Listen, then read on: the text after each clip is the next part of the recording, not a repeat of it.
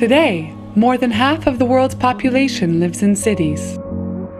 The rapid and complex urbanization process raises many consequences for our societies at the social, economic, environmental, and cultural levels. In response, cities are enhancing their creative and innovative entrepreneurial potential. Increasing use of social media and digital technologies boost cultural diversity, as well as build new bridges for global cooperation. In this context, cities are playing a vital role in harnessing creativity for socio-economic development and dialogue within and between societies.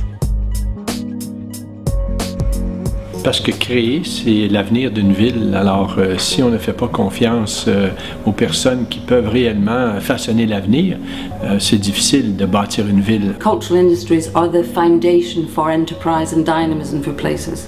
I'd say that actually investing in those things unlocks the asset base, which is your citizenry, because it gives people confidence, pride, self-esteem, skills, they take responsibility for their lives, and they bring contributions to the table that create that engine for growth.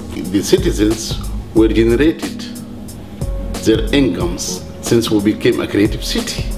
So creative city was so benefit for the citizens themselves. More than 20% of our workforce is engaged in cultural industries, whether it's art, theater, literature, dance, those types of activities. As cidades criativas, elas podem contribuir naturalmente para o desenvolvimento sustentável a partir do momento em que elas implantam políticas de economia criativa, uma economia limpa, não poluente, que envolve a atividade cultural, a criatividade das pessoas. Culture make the people united. Culture make the people to be proud, and culture also develop the city's economy also. That's why we should be creative, and I think we should be proud to be a citizen.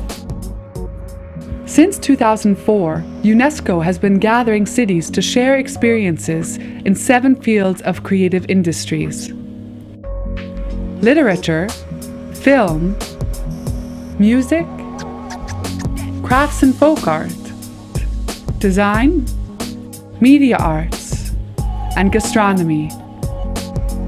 This global platform aims to give visibility to the city members and encourages them to establish international development partnerships in creative industries.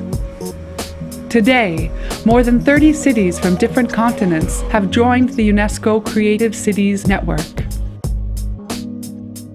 The network is open to cities that wish to highlight their assets in the field of creative industries while sharing knowledge and practices across cultural clusters around the world.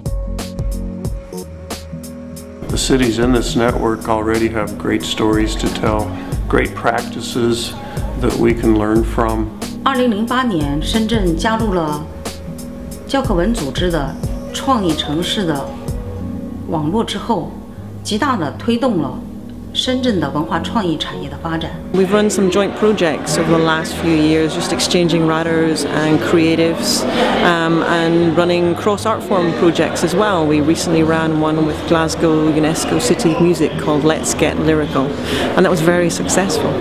The music cities within the Creative Network are already very active and very discussive. We meet quite regularly, we know each other, and there is a chance now to start doing things, and we already are working on UNESCO Music Days as a possibility to share the talent within each of the cities.